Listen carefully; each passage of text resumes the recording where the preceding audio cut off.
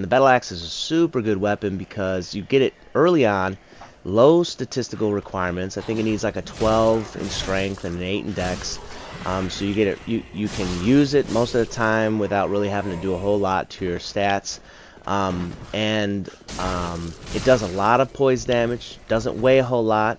And the coolest thing about it though is that it has high base damage. So I mean, it'll scale with strength and stuff like that. But the cool thing about the base damage is that if you put like raw or deep or fire gems on it, it'll do a whole lot. Plus, it actually scales really well with like dark gems, chaos gems, and lightning gems. So something to keep in mind, whether you're going to use a strength build or faith or intelligence build or whatever, the battle axe will actually do some work for you.